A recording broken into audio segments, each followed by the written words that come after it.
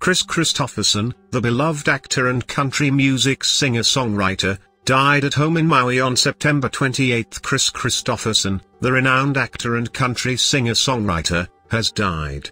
He was 88.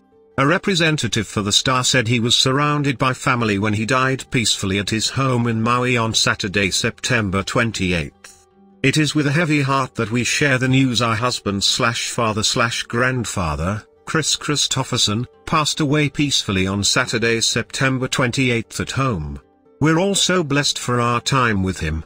Thank you for loving him all these many years, and when you see a rainbow, know he's smiling down at us all, his family said in a statement shared with People.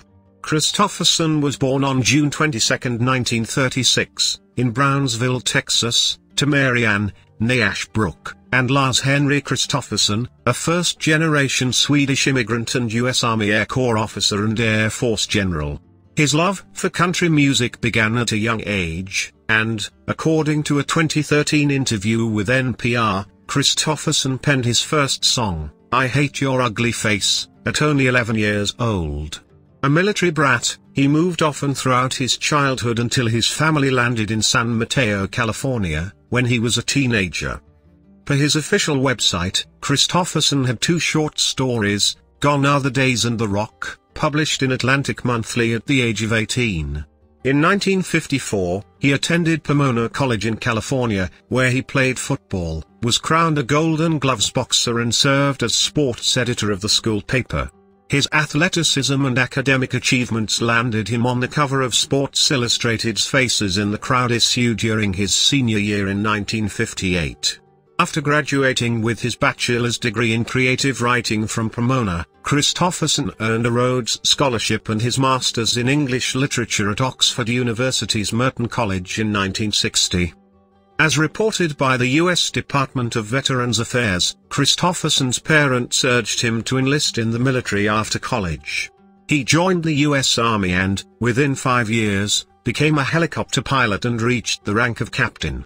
While serving in West Germany in the early 60s, Kristofferson continued to explore songwriting and formed a band with other soldiers. Upon completion of his tour of duty in Germany, Kristofferson was offered a job teaching English at West Point Military Academy. He soon made his way to Nashville, Tennessee, while on leave, which reinvigorated his passion for music and led to him resigning from the Army in 1965. I just fell in love with the music community that was going on there, he told Clash in 2010 of the country music scene in Nashville. The way the old heroes helped out the new guys. It was a very soulful business at the time. I don't know if it's anything like that now. But it was definitely the best move I've ever made. In Nashville, Kristofferson submitted songs he wrote while working as a night janitor at Columbia Studios, including For the Good Times and Sunday Mornin' Comin' Down.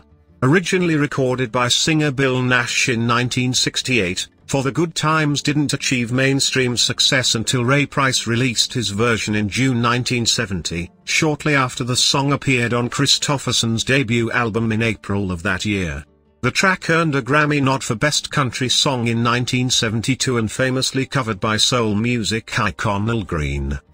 Penned by Kristofferson and also recorded for his first album, Sunday Mornin' Comin' Down captured the attention of Nashville crooner Ray Stevens and country music legend Johnny Cash. Cash's rendition for the Johnny Cash Show live album won Song of the Year at the CMA Awards in 1970 and reached #1 on Billboard's country music chart. Other covers would follow, including Me and Bobby McGee co-written with Fred Foster and released on Janis Joplin's 1971 posthumous album, Pearl. The song became one of Kristofferson and Joplin's biggest hits, reaching #1 on the pop charts and earning 2 Grammy nominations in 1972 for Best Country Song and Song of the Year. That same year, Kristofferson took home his first ever Grammy for Best Country Song for Sammy Smith's version of Help Me Make It Through the Night. Throughout the 70s, Kristofferson continued to release albums and singles as a recording artist, among which were Loving Her Was Easier Than Anything I'll Ever Do Again, and the 2-time Grammy-nominated song Why Me. He also collaborated with country singer Rita Coolidge, his second wife, on several joint albums. The pair won 2 Grammys for 1973's From the Bottle to the Bottom and their 1975 rendition of Clyde McPhatter's 1962 hit Lover Please. He is a poet rather than a musician, more concerned with interpretation than with quality of voice, the New York Times wrote in a 1970 profile. He is at once blunt and mystical, above petty prejudices, strongly appealing to both the campus and to intellectual sets. He is an important link between country, pop and underground music. Kristofferson's talents extended beyond music and songwriting.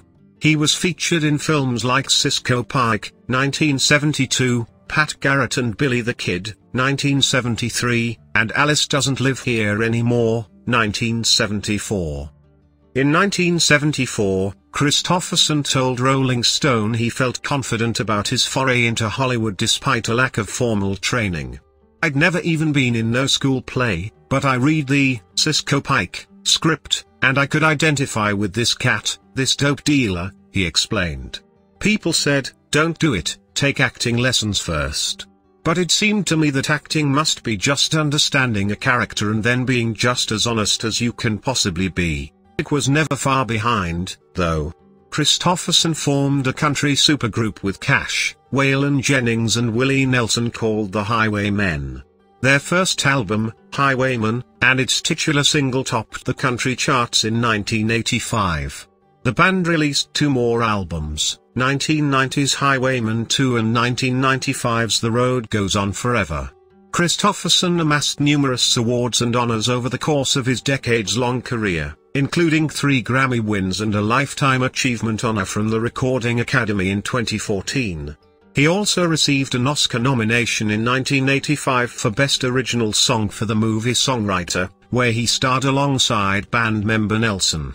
In 2004, he was inducted into the Country Music Hall of Fame. In 2013, the actor-musician opened up about his experience with memory loss. Doctors originally misdiagnosed him with Alzheimer's disease, though it was actually Lyme disease, per CBS News. However, according to his wife, Lisa Kristofferson, name hers, he sought treatment and saw improvement within weeks. He was taking all these medications for things he doesn't have, and they all have side effects, Lisa told Rolling Stone in 2016. She added, "All of a sudden, he was back. There are still bad days, but some days he's perfectly normal, and it's easy to forget that he is even battling anything." Following the release of his final studio album, The Cedar Creek Sessions, in 2016, the country icon formally announced his retirement from music in 2021 and shared that Morris Higham Management was representing his estate. Kristofferson is the artist that every artist strives to be, MHM president and partner Clint Higham wrote in a statement. He is an artist's artist. If Mount Rushmore had a place for songwriters, Kris would be on it. When asked what he believed to be the secret of life, Kristofferson told Men's Journal in 2017, "I had a list of rules I made up one time. It says, tell the truth, sing with passion, work with laughter, and love with heart. Those are good to start with anyway." Kristofferson is survived by his wife Lisa, 8 children and 7 grandchildren. He was previously married to Frances Beer, with whom he welcomed daughter Tracy in 1962 and son Chris in 1968. He and Coolidge had their daughter, Casey, in 1974. He is also the father of 5 children with Lisa, including Jesse, 1983, Jody, 1985, John, 1988, Kelly Marie, 1990, and Blake, 1994.